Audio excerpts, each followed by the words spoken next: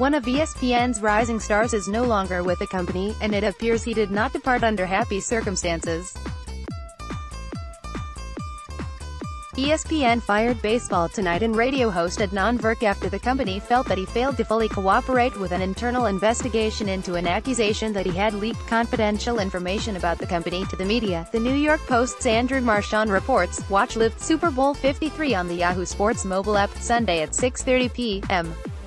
ET. Virk was reportedly escorted from the ESPN Bristol campus on Friday, and the nature of what he leaked has not been revealed.